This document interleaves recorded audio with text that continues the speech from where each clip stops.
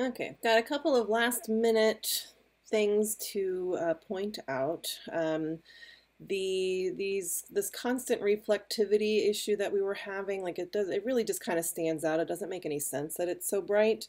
So if you select that and you go to the render settings for that object, you can actually change that effect fairly easily by clicking on this little caret, choose edit wall texture, and what's creating that brightness is this reflectivity, this glow.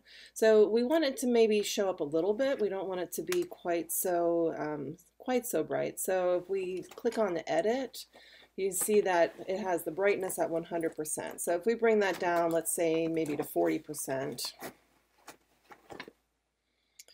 and say okay.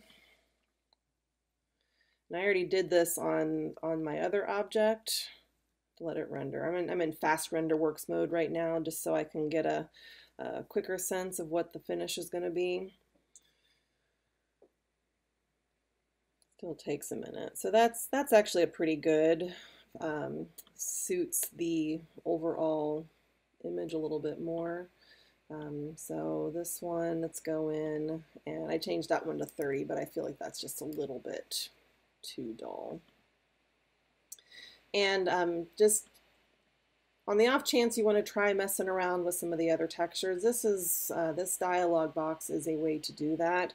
I'm not going to go through them all right now, but you can definitely change textures, change the way they are presented on there, just by altering some of these menus here.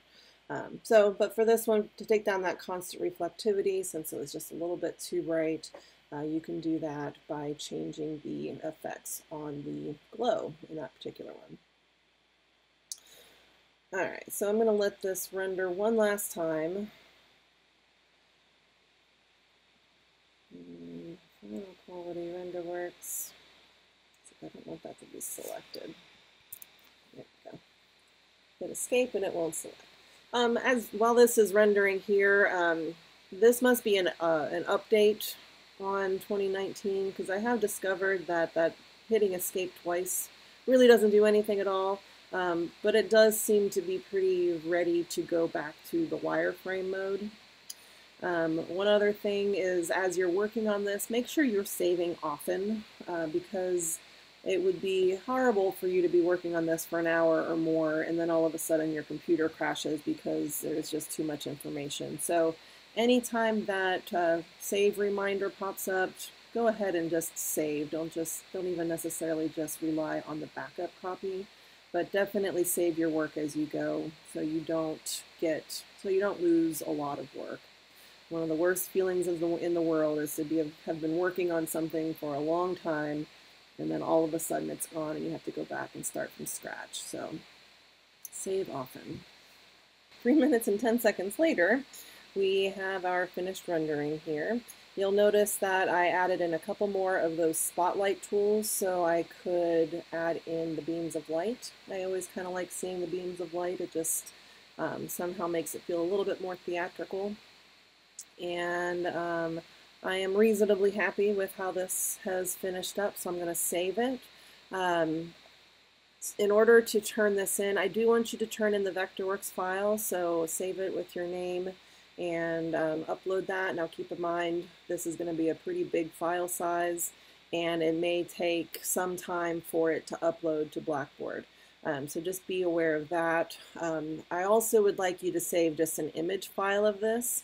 So if you go to File and then go down to Export and then Export Image File, you can either do all visible objects or you can choose Draw Marquee. You just have to be a little bit careful when you draw this that you don't go outside of your window, because it will wreak havoc. So I'm going to go and draw this marquee around my scene. That should be sufficient. Click on that, and probably want to increase the print size, if your print size comes out being as small as this one is, I would say go ahead and make that at least 12 inches, maybe even, I don't know, 18, just so you don't lose any detail in there. And you can save it as a JPEG image would be fine.